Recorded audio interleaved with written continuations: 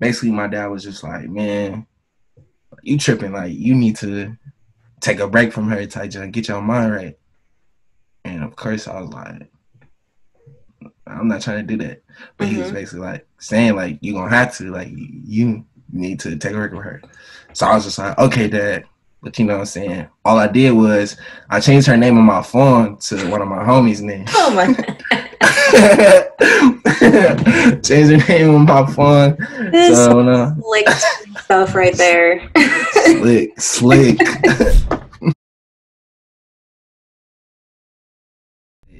No cap.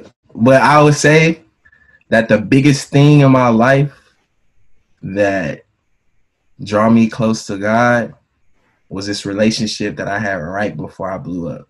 Okay. And so yeah, what happened? What happened was um, I'm about 17, about to turn 18 at this time, and like at that time, like stuff is out. So like I had dropped, if I can be honest, like things are going well. Like I'm signed to Toby, but I didn't come out yet because you know what I'm Mm-hmm. saying, he not putting me out till I'm Yeah, until you're 18. 18. Yeah, so I'm just, you know what I'm saying, still growing. Like I'm growing. I'm in this boot camp every day type Mm-hmm. thing. And it's like this is right before everything started going crazy for me. There was this girl in our hometown. Slowly, you know what I'm saying, started talking, started whatever, started talking more. Um, and she, because of who I was, you know what I'm saying, in the city I was kind of like popular because of what I did. Because She of what always you did, and also was it like the church connection and your family of worship team, and like were you guys yes, known in the area? yes, yes, Okay. yes. Right, right. Known in the area, yes, for sure. And my dad was pretty popular back in the day too. So it's like, Okay. okay, this is Kelly Cole's son type Got thing. it. But then Okay. it's like on top of that, it's like, okay, I'm doing music, I'm doing big things. It's like I was really popular in the city. Okay.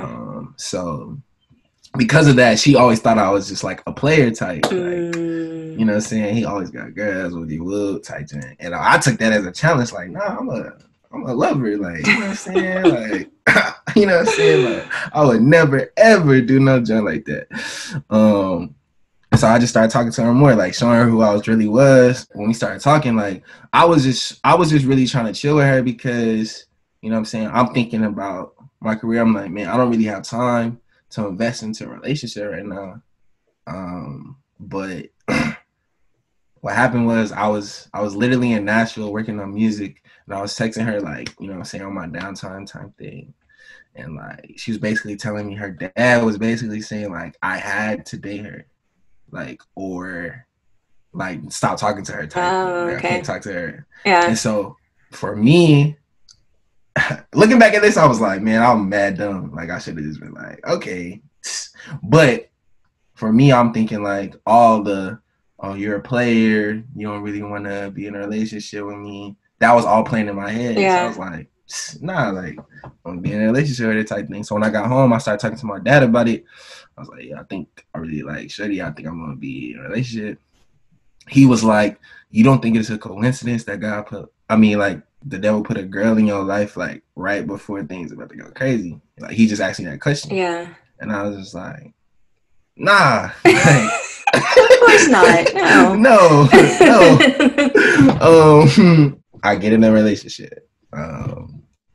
In the relationship, to say the least, it started off well, then turned into hell. Basically, my dad was just like, man, you tripping, like you need to take a break from her type and get your mind right. And of course I was like, I'm not trying to do that. But he was Mm-hmm. basically like saying like you gonna have to, like you need to take a break with her. So I was just like, okay, dad. But you know what I'm saying? All I did was I changed her name on my phone to one of my homies' names. Oh my. Changed her name on my phone. This So slick stuff right there. slick, slick. He kind of asked me, he was like, you been talking to that girl? And I was like, man, sometimes she'll just, you know what I'm saying, send me a scripture before I go to bed type shit. Like, you know what I'm saying? I'm trying to cap. Like, man, not really, but I'm really talking to her type thing. He was like, man, you just don't get it. Like, you know what I'm saying? He trying to talk to me like, man, you really need to stop type shit. And so I'm just not listening. I'm in my room. I just started yelling to God. I'm like, God, if this girl not for me, I need you to tell me now. I don't need to be waiting no 40 days, 40 nights. I don't need to be fasting. Like, I need you to tell me right now. Yeah. Say amen. I get a call from an old producer. He used to produce for me when I was like 14. Remind you, I'm like 17, about to turn 18 at the time. So I ain't talked to him like 3-4 years. Calls me randomly.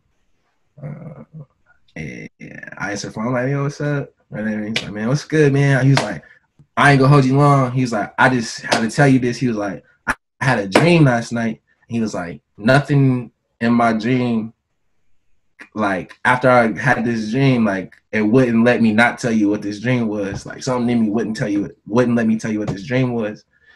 And so he was like, in my dream, he was like, you was building a wall. And he was like, on the other side of the wall is like everything you work for your entire life, your entire career. He was like awards, all that stuff. He was like, so man, he was like, I don't know what you're doing. He's like, I don't know if you messing with a girl or what. He's like, but you need to cut that go, let that go. Wow. Tight jump. And I'm, you know what I'm saying? I'm like, oh, that's kind of crazy. But I'm still dumb. I'm like, nah, that's just a coincidence. Yeah. Like, I mean, you don't want to believe it. You're enjoying your time with her. Yeah. Right. So I'm like, nah, whatever. Mind you, I just asked God to show me, you know what I'm saying? And he showed me. That's how it is. Like, we like, man, God, help me, show me. Give me a sign. He give us a sign. Nah, not that sign. I ain't want that. I ain't want that different sign. Right. So then my mom texted me. She was like, Aaron, I think you need to break up with Shuddy. And I'm like, my thought process is, man, she just with him right now. He talking to her about it. Like, I'm just trying to justify everything. Like, no. You got 3 people so far tell you yes with her, but you still justifying. Okay. Justifying. So I talked to one more person, my mentor, EJ. He's still like my mentor now. He's like a pastor in Texas. And I just called him. Mind you, I ain't talked to him in a minute since I've been talking to her low key. Like, and that's how it always is. Like, when you're doing something you're not supposed to do, you don't talk to the people tight. So I just called him. He's like, man, what's good? Like, we catch up. And I told him, I'm like, man, I'm about to move to Nashville with Shorty, man, and just say, forget it all, tight. Like, you know what I'm saying? On some funny stuff. He's like, man, what you talking about? And I was like, man, Pop's trying to get me to break up with Shorty. I'm not trying to do it. He trying to say that he not going, you know what I'm saying, manage me no more or anything, be involved in my career. And he says, man, he was like, man, I've been thinking that this whole time as you've been posting there and all this stuff. And so when he said it, the spirit revealed to me. I was like, okay. So I'm like, dang. So he was like, man, God wants to take you to so many places. He was like, you just stuck in something that, you know what I'm saying, he's trying to get you out of. He was like, but I promise you, like, if you be obedient to God, like, he's going to bless you, type shit. And I was like, man, at that time, like, I'm like, man, I better be Michael Jackson or I'm trying to sacrifice Shuddy. You know what I'm saying? I better be Michael Jackson. I'm like going stupid. But no cap, when I broke up with her, I went to Nashville for a writing session. And that's when I wrote Right on Time. I wrote Right on Time.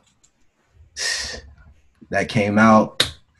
You know what I'm saying? When number 1, I moved out of my parents' house. I live in Nashville now. Been here for like 3-4 years. So that was the most detrimental thing that was like about to make or break me. And when I saw that I actually trusted God and he actually came through, it's like now understanding like even more, it's like, man, he didn't have to do that. And like now when I trust God about things, it's like, man, knowing that I can trust God and knowing that I can trust that he's in control at all times, it's like even when he doesn't do what, you know what I'm saying, I think I want him to do, He's Hmm. always thinking of me, and he always knows plans for me. So, like I said, I think that was the biggest like lesson I probably learned in my entire life so far. Yeah.